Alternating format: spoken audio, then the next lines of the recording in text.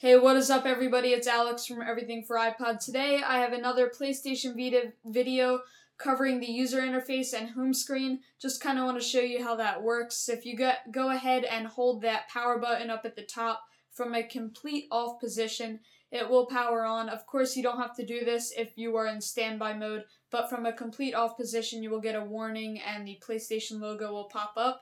But if you're in standby or if you're powering on from a complete off position, you will get this lock screen where you just peel the page back and you will get to the home screen. If you have a game card in the system already, it will say please wait, and then this game for the game card that is on your home screen will bounce. So I have the little Deviance game card in, it's just showing me what game card I have in case I forget, or if I want to play that game, just make it easier for me to spot it. So if I scroll through pages up and down, works like that, up and down, not left to right.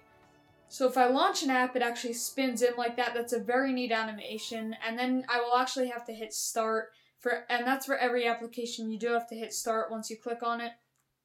This is kind of what a standard loading screen looks like on the Vita. Not for games, but for simple tasks like updating and stuff like that. You're going to get that little blue window with the green loading bar.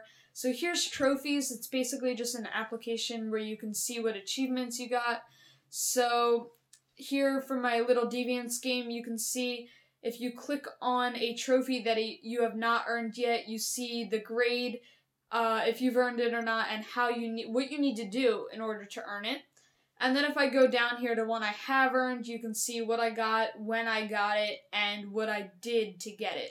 So that's trophies. If I hit the PlayStation button, I can go back to the home screen. There's many ways to get back to the home screen, actually. There's like 4. You can tap that, tap home, you can swipe over. So there's a few different ways, and you can multitask with these little white boxes. I'll show you that in a little bit. But for now, let's go ahead and look at this real fast. You can see when I scroll through, the colors change.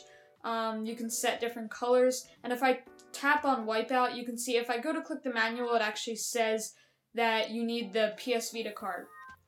And same with the game. So you need the specific PS Vita card to play a game. It will still be on your home screen if the game card's not in.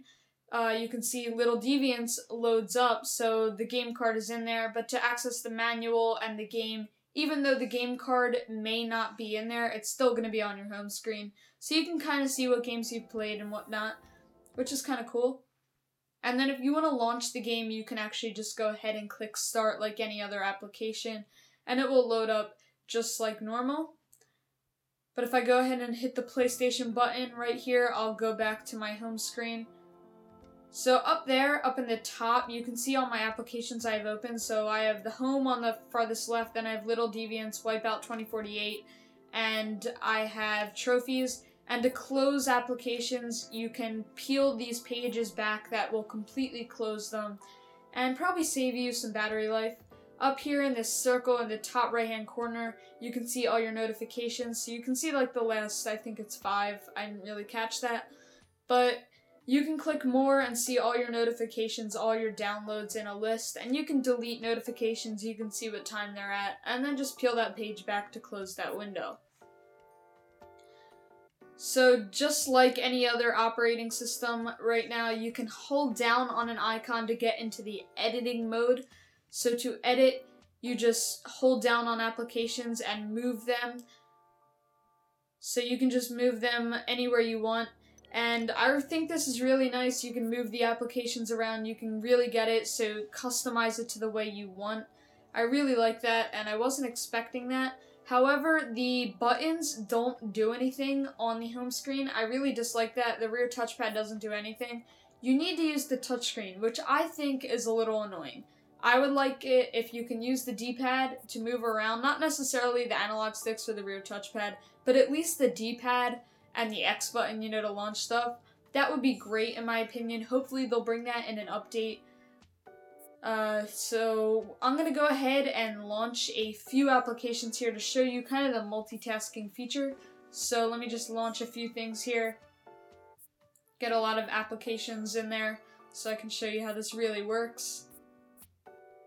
And so you can see I can swipe over to applications. I can also choose from them from just hitting the PlayStation button. I can see all my open applications there. So you can do this from any application. Let's say I'm in the settings application. I can just go ahead and click the PlayStation button twice and I will get kind of a preview of what's going on in each app. And then I can go ahead and select one and go ahead and just continue from where I left off. Very nice feature, I love the multitasking. And then to close the apps, you just swipe the page down. I kind of would have liked it if they did a close all feature in this, but that's pretty much it, guys. Just a quick interface video. Don't forget to subscribe and stay tuned for more PS Vita videos in the future.